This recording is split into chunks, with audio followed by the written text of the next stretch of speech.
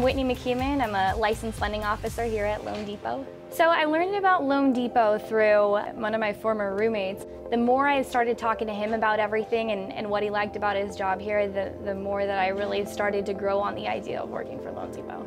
They're going to give you all kinds of training and it's going to be really intense, but just know that it's going to see you through to the other side. When you first start, everybody's going to tell you, oh yeah, loanDepot changed my life, loanDepot's going to change my life, and you hear that and you start working and it doesn't take long before you know that it's plainly obvious that it's true. It probably took me about 2 to 3 months before I hit the ground running, and within that short amount of time frame, my life did a 180.